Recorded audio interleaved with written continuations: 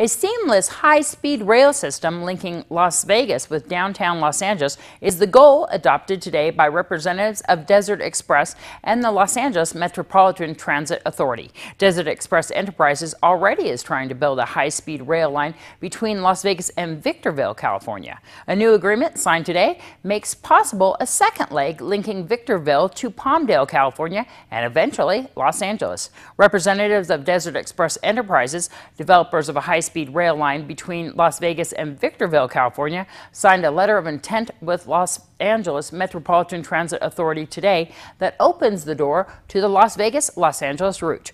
Construction of the train line is expected to generate 80,000 primary and secondary jobs. Most of the jobs, however, would be in California because that's where most of the track would be located. The Bureau of Land Management Winnemucca District has issued a decision record for an environmental assessment for the Jackson Mountains Wild Horse Gather. The decision is issued in full force and effect to begin gathering 630 excess wild horses on June 8th because of drought conditions in the herd management area, which is about 60 miles northwest of Winnemucca, Nevada, in Humboldt and Pershing counties. The BLM says it is necessary for the health of the horses to get the excess animals off the range now before their condition worsens.